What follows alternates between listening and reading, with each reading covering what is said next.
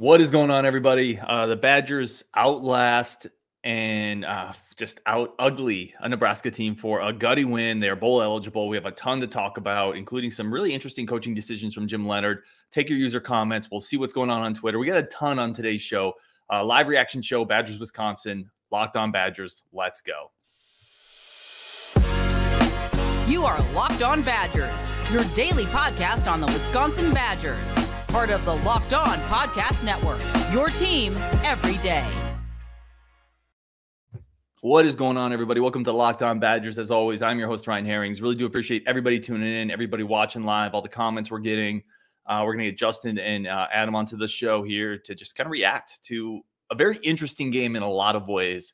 But first, today's show is brought to you by our friends over at Underdog Fantasy. Sign up on UnderdogFantasy.com with promo code LOCKEDON and get your first deposit doubled up to $100. Let's get into it. Let's bring Justin in. Let's bring Adam in. Both have been on the show a long time. We're going to get our comments up. I see Chris, Jordan, Ben, tons of people in the comments. We're going to get to all this. But first, guys, how are we doing? I'll let you go first. Yeah, let us know how to feel, because I'm not sure. So here's what. I'll dive in if you want to know how I feel about it. I'm happy we won. This was a really unimpressive effort today. Like, this is a team. Nebraska's just not good. Like, this is a game we should have won comfortably. We're talking like 2 touchdowns or more. And that was what the actual point spread was at. We had to find a way to get back into and win this game against a team that has no business being on the same field with us. Can I interject really quickly, and then I want to kick it to Adam? We're not good either, though. We're not bad, but we are also not good. But like the baseline that we've set in previous seasons, we are so dramatically underperforming that even. It's like I expected growth during this period where Leonhard took over. Like, we would straighten some things out and we'd start to look stronger as the season's going on. We're looking worse. Like, our high point was Northwestern. We have progressively gotten worse and worse each week. And it seems like the kids' just mind is not as on football. And I realize there was the Devin Chandler thing that happened this week, so that messes with kids' heads a little bit. But man, we just seem like we are not focused on football at all. Like, guys just don't seem locked in. And I look at it this way.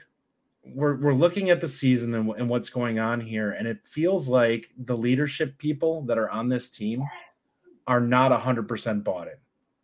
And it feels like that's kind of, rolling downhill with everybody.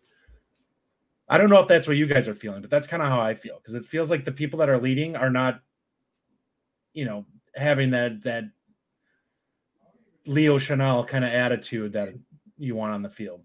I have some takes on that, but I want to kick it over to Adam.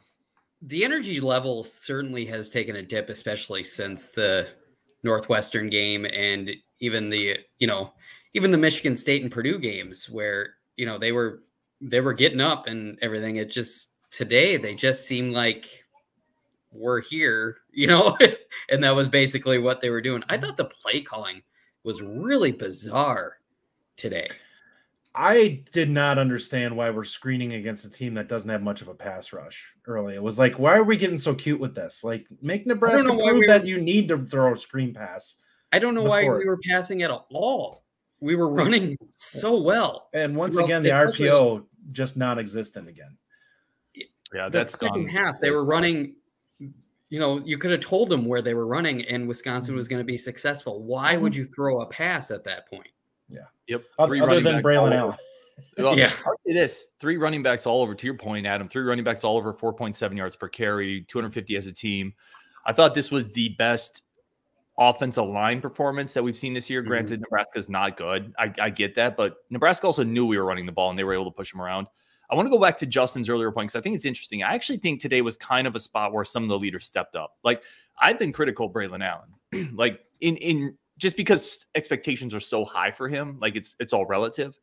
But I thought he was battling today with a bunch of injuries, and he was running harder for the most part, especially in the first half until that guy landed on him. But I was pretty impressed with his toughness. And then if we're talking leadership defensively, Benton is such a dude, and you see how fired up he is. 2 tackles for loss today. Well, that's the point I was making. Out of the guys that they have, there's 2 guys that I can legitimately look at and say these 2 guys are fired up and are bringing it all the time. That's Benton and Herbig.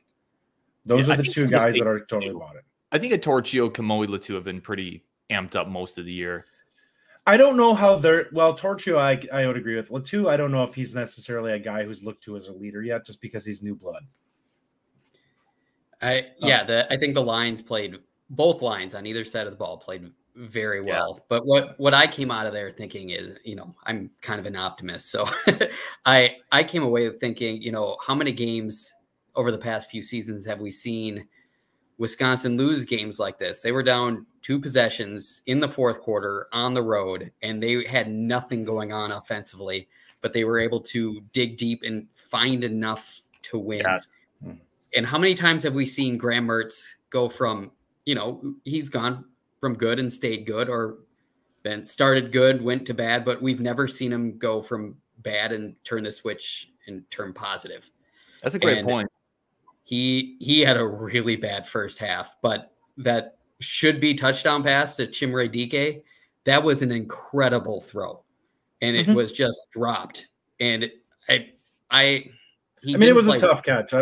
There's people that were bagging on DK for that, and I'm like, that's incredibly difficult catch to make outstretched like that. He's got to catch it though, still, right? Does. If you're receiver, he does. But if you're a number 1 receiver, you have to make that catch. You have to make that catch.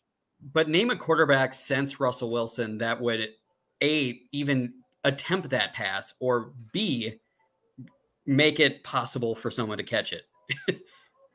Hornibrook couldn't do it. Stavic wouldn't do it.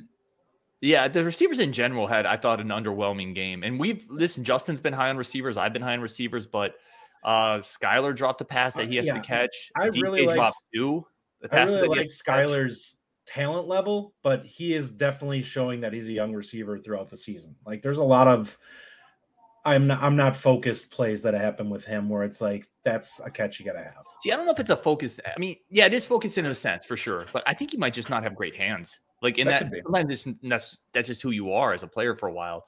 But DK dropped at least 2 passes. Now, one of them was a hard one. Neither of them were easy catches, but like, you have to catch the ball if you're the number 1 receiver and you have a struggling quarterback. It's one thing if you have a great quarterback that's going to pick himself up, but if your aspirations are NFL, those are catches. Both of those are catches you have to make. Yeah, I want to finish or come here. I have a bunch I want to talk about. I want to start with what I thought was a interesting coaching decision. I just want to get your guys' take on Jim Leonhard going for 2, down 14-9. There was 10 minutes left in the game. They had just scored a touchdown, so it was 14-9. You kick the field goal, you're down 4. You go for 2, you're down 3. It didn't work out. Regardless of whether it worked out or not, did y'all like that call? I did. I like the aggressiveness that, I'm going to err on the aggressor side because of what we've gotten used to and how little it's worked. So if it's more aggressive, unless it's like out of control, I'm going to be for it. My fear was that it potentially would have taken us out of the ability to win the game or keep it tight. Like, because we were setting it up that if they would have scored a field goal, the game's over. Like, we were putting ourselves at risk for potentially not being able to win the game with the way things played out. Like, we would have had to hit a 2-point conversion just to get to 17. Yeah. And it's like, geez. See, I think Leonhard was looking at it, and I think this is one you could go either way. I really do. I think you can make an argument either side of it. I agreed with the call because I felt like Leonhard in the back of his head was saying, if we get the extra point, we're down 14-10. I don't believe our offense can score another touchdown. Right. So he was playing to get the field goal and maybe send it into overtime. And I get that because I didn't think we would score another touchdown either. To be completely honest. Yeah, the offense was awful for the bulk of this game. Like, at some point, I realized we've had bad conditions for the last several weeks, but other teams are finding ways to fight through it, and we're just not. Like, we are completely run the ball or nothing, and we haven't been able to run the ball great this year. The passing game has been terrible. Like, what is he the last 3 weeks? It's well under 50%, isn't it? Oh, it's way under 50%. It's been 3 bad games in a row for Mertz. Now you can write off the Maryland one if you want, but Iowa was terrible. He was 8 of 18 in this game. You can see the ticker below us. So it's been 3 subpar games in a row. I do want to point out, I agree with Adam. Like, he did respond at least that touchdown. Yeah. I mean, that we don't normally get that from him. I will agree with that. If he's bad, he's normally just bad the rest of the game. Like, I kind of brought this up in the chat when we were talking about post game, is that some guys get overstimulated when things start to break down, and they get tunnel vision and they just don't know what to do with the ball. Mertz is one of those guys. Like, he clearly, everything closes down and he sees the game like this, and he sees the one guy and he'll throw it. Be damned if he doesn't see a defender. There may be 2 lurking. He just doesn't see it. Yeah. Now that's something that you can coach out of a little bit just as guys get experience, but that's more of an intangible ability that the great ones have. And I just don't think that that's a strong suit of his. Yeah, so when we get a game with a good defense, he really struggles. I think he gets too much. We have to take a quick break. No, you're good. You're good. I just have to take a quick break. Okay. But I want to get into that more coming up. Plus, we have user comments. Plus, we're giving away a Brett Moss autographed rookie card. Just kind of in honor of the dude. It just happened, obviously. So we have a trivia question coming up to win the Brett Moss autographed rookie card. A bunch more comments coming up. I want to give Adam a chance to talk about Graham Mertz a little bit more. But first, today's show is brought to you by our friends over at Underdog Fantasy. Underdog Fantasy is the easiest way to continue spicing up your college football weekend. It has tons of parlays. You can parlay 2 to 5 different players on different teams in different sports. So you could take a Chucky Hepburn over 14 points and parlay that with a Braylon Allen over 100 yards. Mike does it on our Discord all the time. Different teams, different players, parlay them and win cold hard cash after a single day. It's a lot of fun, easy to use. Their help staff is incredibly helpful. If you get stuck trying to figure something out, you can get it set up in the same day. Easy to play while it's not overly distracting and take a ton of work. Available in over 30 states. And it's, again, just one of the easiest fantasy games out there to play. Sign up with the promo code Locked On. That's one word. And Underdog will double your first deposit up to $100. You deposit $100, they give you $100 for free. That's Underdog Fantasy promo code Locked On. Get in on the college football pick'em action today. I want to thank everybody for tuning in to Locked On Badgers, continuing to make this one of your first listens every day. Really, really do appreciate everybody listening, everybody tuning in. If you're enjoying the show, hit the subscribe button, please. It just is an easy way to support us. But we're going to keep talking. A bunch more stuff we can get into here, a bunch more stuff I want to get into here. Let's get Justin and Adam back on the show. One of the things I do want to throw out there, and I have it on the ticker, I'm going to take the banner off now because it could be distracting, but I wanted to give everybody the stats. This propels Wisconsin to bowl eligibility, which I think I wanted 2 things with that. I want to kick it to you guys. A lot of people don't care about this portion of it. I actually really care about the fact that Wisconsin has the 3rd longest active bowl streak in the country. I think from a program standpoint, I think that matters. It's like just proud fandom. And the interesting thing with that is they have the 10th longest streak in the history of college football. And they're about to jump a couple teams, by the way. That's really friggin' impressive. So that aspect of it, I love, but it's also going to give this young team, 2 weeks worth of practices. So also important there. It does keep the bowl streak eligible. Do you guys care about that, or is that not a big thing to y'all? Gives me something to look forward to in December. I do. I think it shows consistency and not, others. I think it reminds us how spoiled we are. I mean, we're looking at this. They have a potential of going 7-5, and how much have we complained this year about this team? And they're going to be 7-5. Nebraska. A very ugly 7-5. Yes. I love that. You tell Nebraska, and Justin is just angry no matter what right now. If you tell Nebraska fans you're going to be 7-5, they'll be like, yeah, please. And we're like, this is the worst season ever. This is terrible. It is. I mean, it is a season that it is certainly underwhelming based on where we were. But I think if you look at it through the lens of when Jim Leonhard took over, and I know, Justin, I think you disagree with me on this one, which is great. Like, I love chopping it up and seeing where we're at. I actually think I think what Leonhard has done here is actually relatively impressive, because I have a hard time blaming him for the offense. I just don't think that there's a lot he can do. And Wisconsin's going to turn in a winning season with the games Leonhard has played, get to a bowl game. I think all those things are pretty good feathers in his cap. And quite frankly, again, he can't change quarterbacks in the middle of the year, really. He can't bring in a new offensive coordinator. The offense has been installed. He can't change a lot of that. He's still coaching the defense. So I think he's just managing the ship, and for the most part, he's managed it certainly better than Paul Chryst did. I think you disagree with me on parts of this, Justin, so I'm interested to hear your viewpoint, but I think it's a nice feather in Jim's cap. I'm not saying he's done a terrible job. I'm just saying that if what we're looking for is like, we're looking for whoever they bring in to be the coach for the next 10 years. And if that's the case, I wanted to see a statement after the switch over to Leonhard to see this team seem to kind of get it together, lock down, and then prove themselves over the course of the remaining schedule. And we haven't had a strong schedule to finish off this year. And it's like, we should be beating all of these teams. Like this, the Wisconsin of old, the team that we want to get back to being, would have kicked the crap out of every team that we're playing against for the remainder of this year. There's not a good team on our schedule. I mean, that's fair, but this isn't the Wisconsin of old either. Like, it's I don't not, think but this Wisconsin team should be beating Iowa on the road. That's not a given with this team.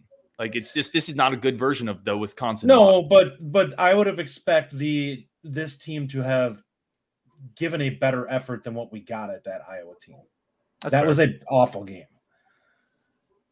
That was a low point. It's that in Illinois. I think we're going to look back at the season and we, think to be quite frank, we would have looked at today the same way if they would have pulled a rabbit out of a hat. Like losing to Nebraska, an epically bad team, and they really weren't impressive on offense. So again, we were potentially going to lose a game where the defense actually did pretty well, and where we're just awful. Like at some point, you have to start to get some kind of traction on the offensive side of the ball. We're like the reverse Iowa. Iowa seems to be making progress and at least getting competent, and we're like headed in the opposite direction and getting worse on a weekly basis. Benjamin Button. Our offense is like dying, like becoming a little baby. We're climbing back into the womb. Our offense is forgetting plays. Yeah, but let's just think this right. It's like forgetting how to snap the ball. I actually think the running game today, there was a lot of grit and toughness with the running game today that I actually thought the line blocked fairly well. My opinion, Braylon Allen was the weakest of the three running backs. I agree. I thought Malusi showed really good vision and patience today. And I thought Garendo, he was really close to breaking a couple runs. There was a burst that Malusi had when he ran the ball that was really impressive. Yeah. Every time he got it. Allen just seems so lumbering, and he's not playing well. So just don't put him out there. Like he had 21 carries today. I would have been happy of keeping him at like 10 or 11 and splitting up the other carries between Malusi and Garendo. Yeah, and Monte D said the same thing. Ches and IG really stepped up today. Everybody knows how big of a Garendo guy I am. The thing with Allen is he's just hurt, and at some point it's on a coaching staff to say, because Allen, you have to give him credit for at least playing hurt. I do. The coaching staff has to pull the reins back a little bit and say, hey, like this version of you, your full version of Braylon Allen is awesome. This version of you needs a few less touches, and that's okay. That's not on you. Like you've proven your toughness. It's not a knock. We have to get Garendo, who's again a 220-pound lightning bolt, more touches.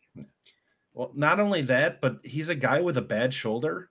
Do we really want to end up pulling him out of a game because he fumbled because of said shoulder at one of these points? Because that's where it ends up feeling like this is going to go, where he loses strength in that shoulder and ends up in a really bad moment, say against Minnesota this next week, fumbling the ball and blowing like in a major moment in the game. Mm-hmm. And Chris, he was more Braylon ran like his shoulder. All right, yep. Sorry, Adam.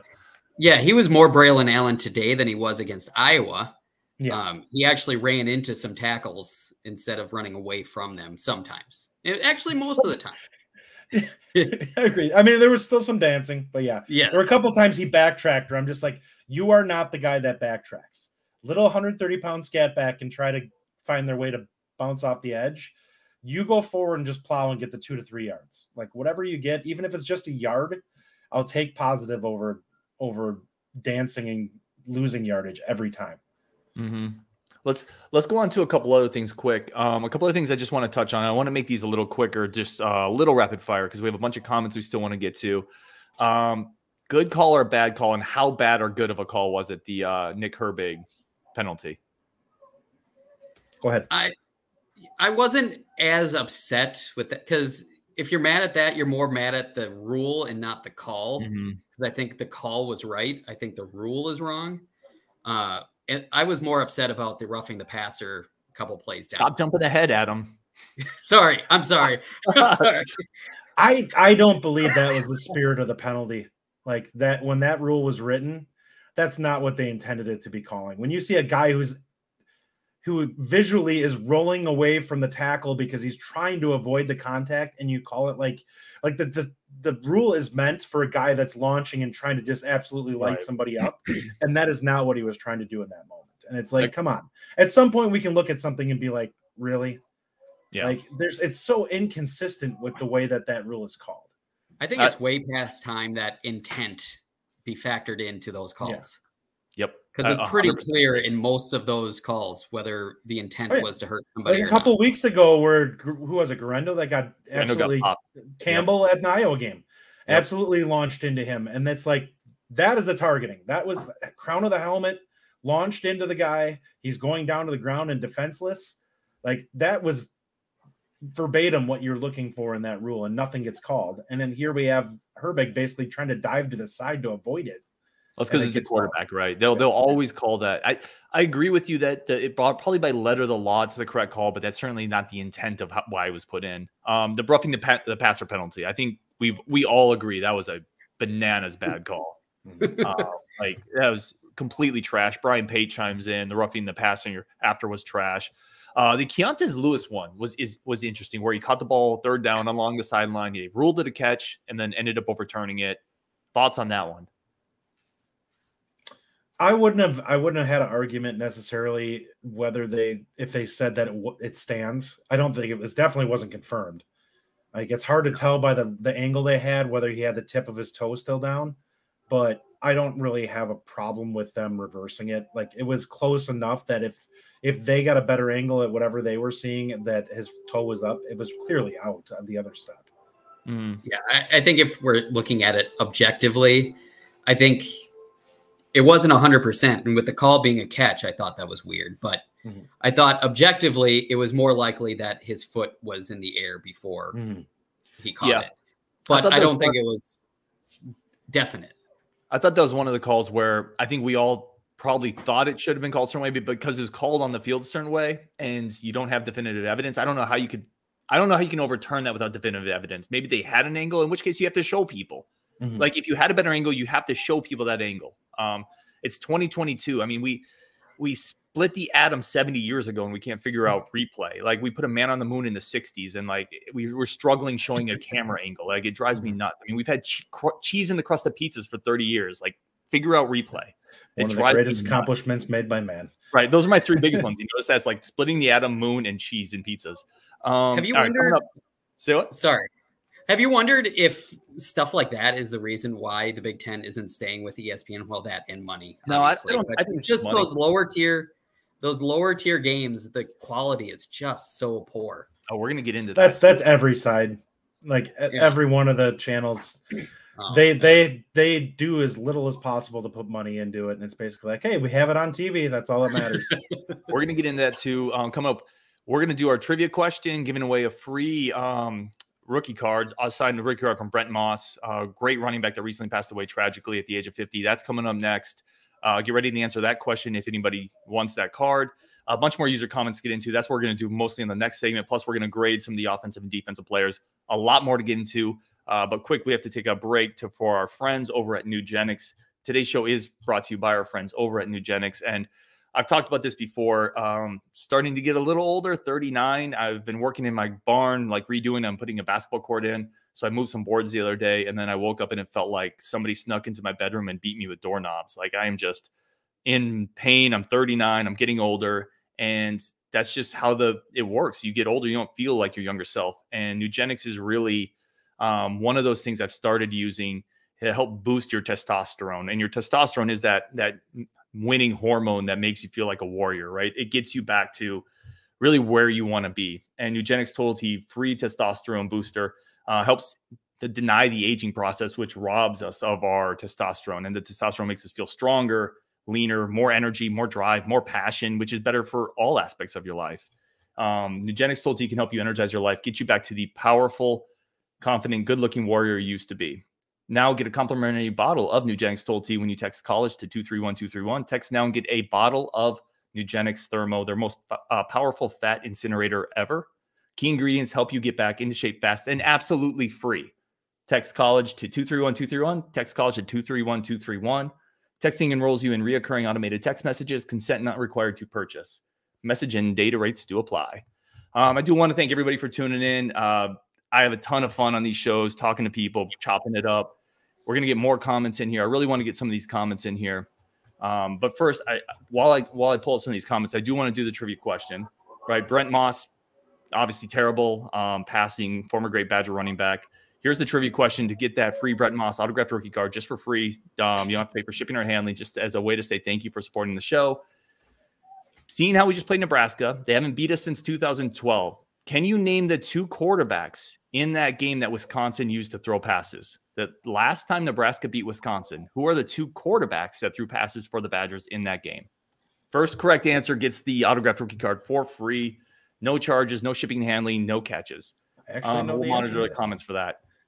I know, Justin, you're not going to get that because your name blanks on name. No, I actually know them both. Do you? That's all. You got the card. All right, let's get into some comments. It is not Stave and Kurt Phillips. It is not Bart Houston and Joel Stave.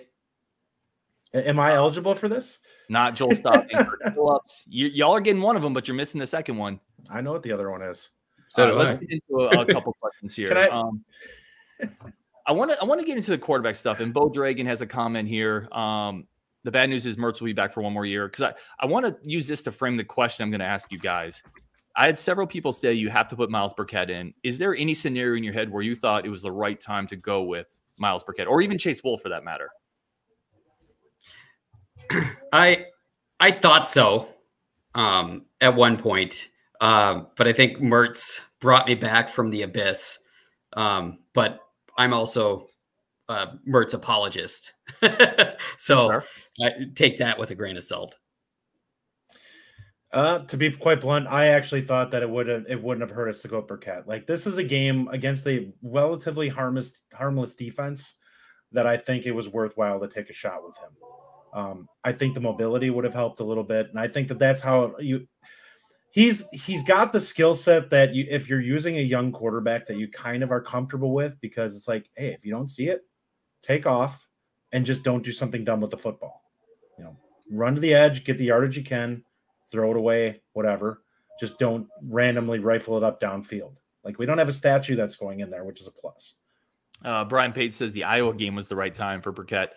I actually don't think, and I said it during the game too. Jordan Love era gets it right here, by the way. Stave and Danny O'Brien. Nice job, buddy. And the card will come your way. I actually don't think it was ever the time for Burkett. I just don't think he's ready. I don't think, and as bad as, listen, as troubling as Mertz has played, I still think he's going to be the more prepared player because he's had the practice time. He's more prepared in these games. He's more prepared to play on the road in moments like this. I just think you have to stick with Mertz this year, and then you reevaluate in the offseason. I think at this point, that's kind of what they're thinking. I just think that the offense clearly needs a spark, and he's not playing well. Like, at some point, like, let's be honest here. Going into next year, is he the guy that you think – do you think they should stay with him at the helm? Because to me, I think based off what we've seen at the end of this season, if we're starting him again next year, then we're not putting ourselves in the best opportunity to be a good team.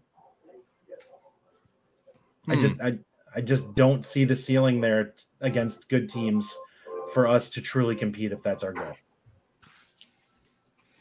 Yeah, it's interesting. I mean, for a long time I've thought Wisconsin has really jerked Mertz around in a way, and I'm not trying to put it all on. Listen, every player has some accountability here. Everybody could be a little better in any given situation, but it's hard to expect a ton for him given the offensive system, having different play callers every year. He hasn't been great, but I still think there's a ceiling there that he hasn't quite hit. And I don't know who you're replacing with is the other issue, right? Wisconsin's not going to be a player for the highest level of quarterbacks in the transfer market. They're just not. So there's not an internal option that I think is better. It kind of puts you in a tough spot, in my opinion. I think Mertz gets in his own head too much. I think when he's not thinking, I think when he's just playing, he is a very good quarterback. But you can see when he's playing, when there's a tough spot, when he's playing against a defense, second guesses himself that when he gets all against a team upstairs, really. Yeah. But when he's just playing, when he's, you know, you need to get over this linebacker and between a safety and a cornerback, and he's not thinking, he can just throw it right in there. I think he puts a ton of pressure on himself to make plays against the better teams that we play. And what he needs to do is just take what's available out there rather than trying to make a big play all the time. He did it again today. Like, we saw opportunities. There was that check down to DK who was wide open, and he threw the ball up and he got picked on it because he decided he was going to try to take the big play rather than the check down. And it's like, just take the easy one there. It was still 10 yards. That was a terrible play. Derek Wold says Mertz isn't going to get better overnight. Another OC isn't going to fix him. And then there was another comment in here that I really liked from Badger and Bournemouth, by the way, who's been with the show really since the jump. So I appreciate all the support. There are no more excuses for Mertz anymore. I just want to say with that, like, I feel like it sounds like I'm making excuses for him, and in a way I am, but I think there are also just reasons why he struggled. Like, I think there are legitimate reasons why he has been held back. And Mertz hasn't been good enough either, but not a lot of quarterbacks are developing in the ecosystem in which we have put Graham Mertz for the last 4 years. Oh, yeah. We went through this with Stave, who had a very promising freshman, and quite frankly, his sophomore year was pretty darn good, but he constantly was getting jerked around, and we saw what it did to him. His last 2 years was probably his 2 worst years. Yeah, and Muppy B says get a transfer quarterback. Definitely agree there if you can. I think you have to no matter what. Yeah, they need depth. All right, Adam, I thought you were about to say something. Oh, no. Sorry. No, you're good. So let's really quickly run through these. We haven't done these a lot, but I'm just interested in where you are on this. And I don't want to necessarily grade individual positions. I want to grade groups. So grade the passing game. Let's start with Adam. Are you talking today's game? Yep. Today's game. Just in general? Today's game, the passing game, D+. Justin? D+. I give it a D. I'd say D. Yeah. Not good. Grade the rushing game. C+, B-. I think I'd go with a solid B. Yeah, I think I'm going A-. I think it was really good, actually. But this is why I like doing this. There's disagreement here, which I love. Justin, why are you so low on this? They ran for 250 yards. They ran for 250 yards. Look what we've previously done in Nebraska on a yards per carry basis and a total yardage. So this is kind of like, this is the bottom of the list for that. That's fine. That's fair. I mean, Melvin Gordon ran for 408, so yeah, right. On that scale, he almost doubled up our production from today, and that was at 3/4. There's the measurement right there. Right on the Melvin Gordon scale, this rushing attack was that's very fair. I mean, he averaged what 16 yards a carry, so clearly he 4 times what we got today. Didn't he fumble like 8 times in that game too, or something like that? All right, let's grade the rushing defense, Adam. Rushing defense, I thought A-. They're pretty good. I would give them B+. Yeah, there are a couple of little spurts that they got on us, but nothing that really hurt us. I would say A- again. I thought they really controlled the trenches. How about the passing defense, Justin? I would give that a B+. Minus the touchdown pass where it's just the guy, it had to have been a broken coverage because there was just nobody there. They were pretty good in coverage for the most part. Yeah, I think I'm going to agree with the B+. I thought they did pretty well, but there were a couple missed coverages that were really tough in a really bad spot. I'm going to say C+. I thought the broken coverages, like you just can't, especially that one down the middle, you just can't give open passes at the end of a game. That was almost a game ender, quite frankly. And then I thought the pass rush was inconsistent. At times it was really good, and at times it really let Thompson out of the pocket, which you have to contain him a little bit better. So I would say, yeah, C+. Definitely not terrible, though. Thompson also coming off an injury. I expected them to be a little tighter in coverage and make it a little harder for him. How about special teams?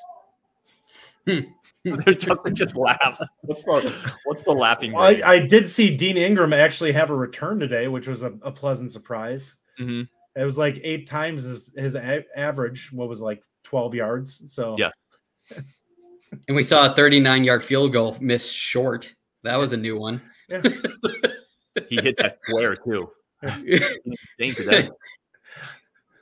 Gaglianone would have hit that with his left foot. Maybe he should have just drop kicked it.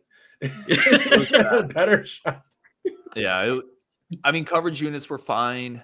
No punts were blocked, so that's a plus. Dean Ingram still misjudged a couple punts. Like he kind of bobbled one and picked it up. Like that's sketchy back there. Yeah. I'm going to say C-, like, because I think most of the aspects were solid, but you can't leave a 39-yard kick short. Yeah.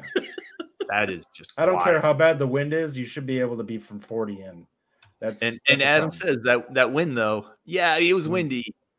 That was short from 39. We're not playing in a game. Yeah. Like, let's talk about coaching grade.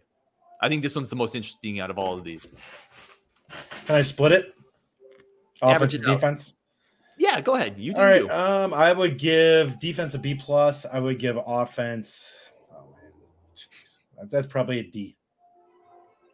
Yeah, I think I'm going to go a little lower. I think I'm going to go with a C-. I think the defense was just better because they're better. You know, I think the quality of the roster on the defensive side just won the day there. And I think offensively, it was kind of a dumpster fire at times. Yeah, I'll go defense A-. I think they once again controlled the game. Offense D+. Like, I mean, it was just pulling teeth, right? The entire game. We're not finding a way to work around conditions. Like, it's just, you got to find a way to make things work. And offensively, we're not sustaining any type of drives really in games. Right. Even some of the things, though. So I want to get your take on this, because even some of the things I feel like we're handicapped here. By the way, it made me laugh, so I had to put it up here. Bo Dragan says, I like the fat kicker we had. Rafael Gaglione. I know he means that in love, because we all love Rafael Gaglione. I miss him too. He was a dude.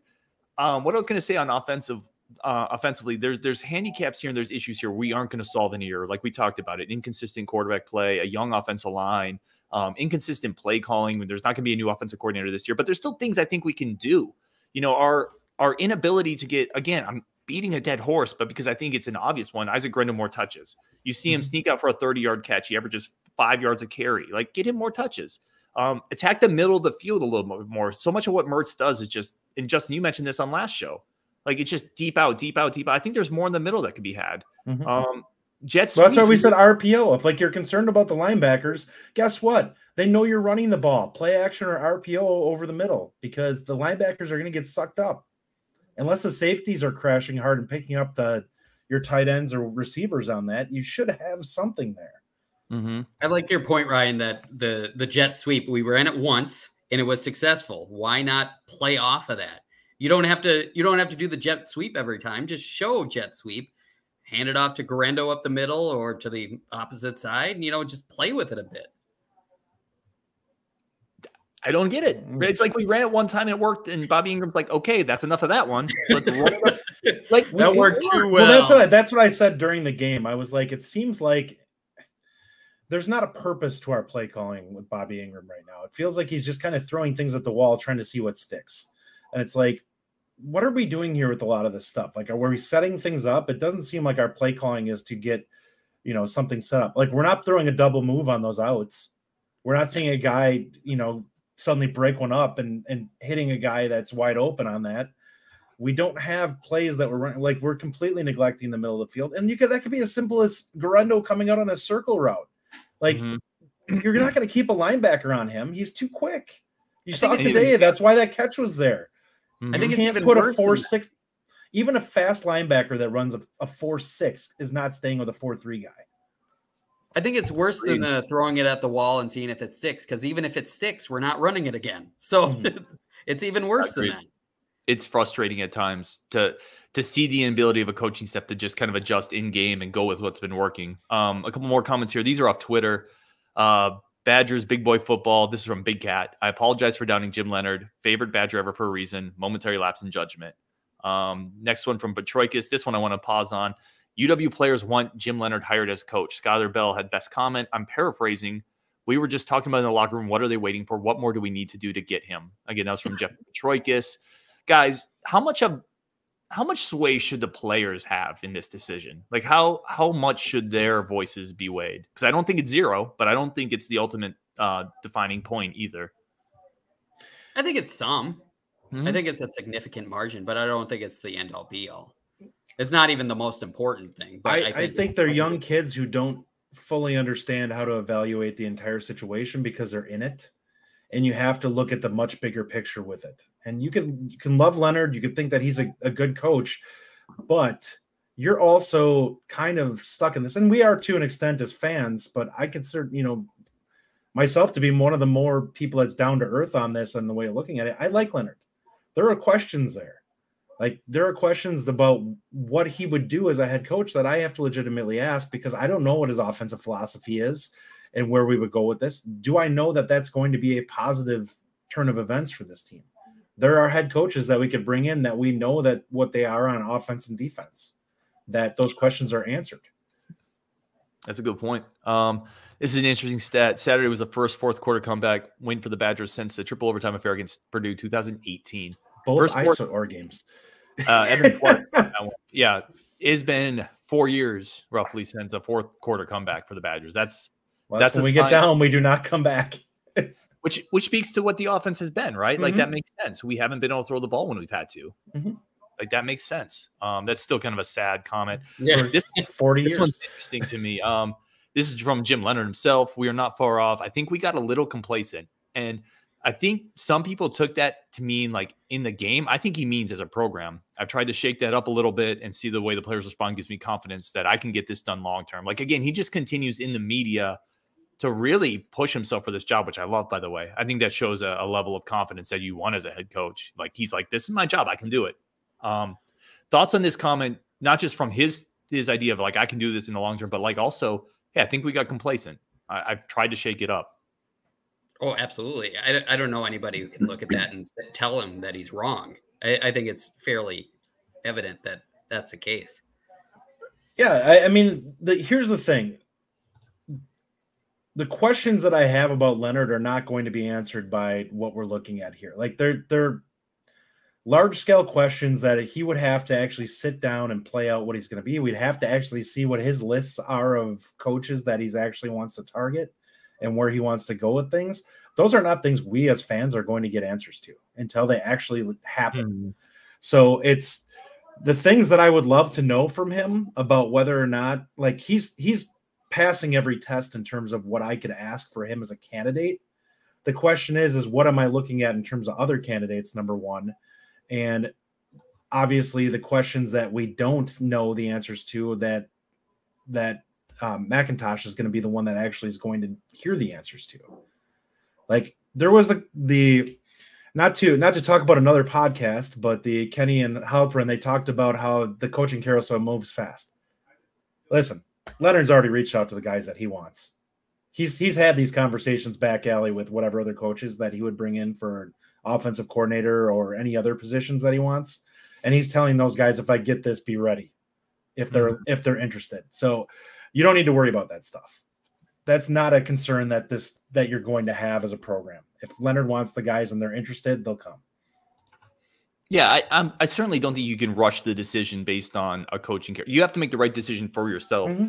And I've said for a long time, there's not a lot of data points on Jim Leonhard as a head coach. So if I'm McIntosh, I want every data point I can get. And I put a tweet out during this game that said, this is why you wait, because now we get to see him in a tight game on the road, make crucial decisions and how he handles it. And I like the 2-point conversion attempt, even though it failed.